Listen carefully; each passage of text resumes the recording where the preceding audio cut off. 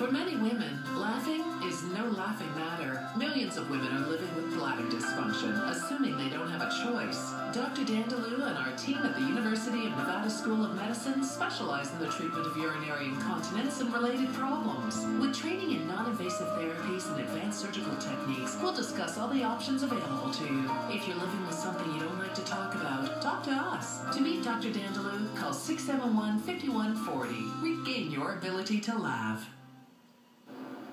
Welcome back to more. The first ever Hendertucky Music Festival is happening tomorrow, and here to talk with us about it are Sarah Bauer and John Mills. It's good to see you both. Thank you for having us. Of course. So now, first of all, tell me how this music festival even came to be. Okay, so the Goldmine Tavern has been around for 47 years. It's in downtown Henderson at the historic Water Street.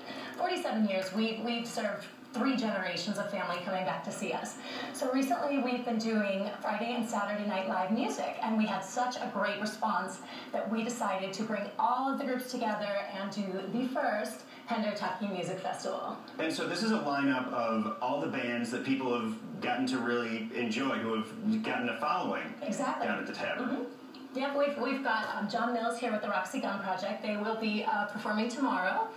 And we've got 9 other bands. Going to have vendors, food trucks. We've got all sorts of fun things going on from noon to midnight. So it's all day long. Going to have every genre of music.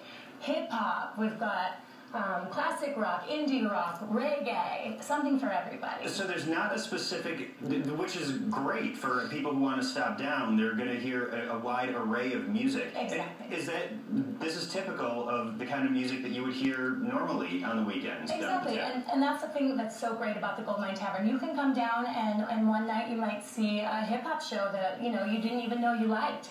And then the next day you would see reggae and classic rock. So yeah, just you never know what you're going to get with Goldmine Tavern, and that's what we really want to bring everybody down to see and see what we've got going on. And so this is the first ever Hendertucky Music Festival. Where do you hope to go from here?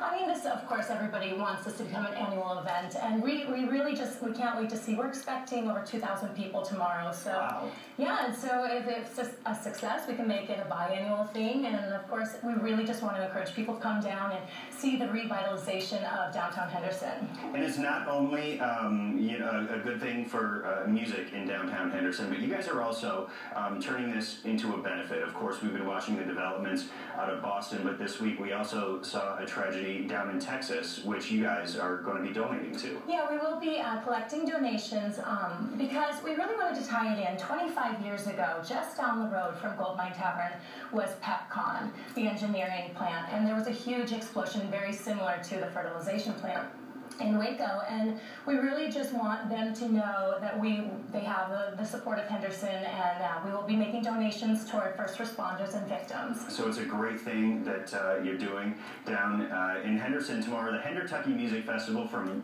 noon until midnight. So 12 hours of music, and John, we want you to give us a taste of what we're going to hear. Sure. This is one of the songs by the Roxy Gun Project. It's called Goodbye Kiss.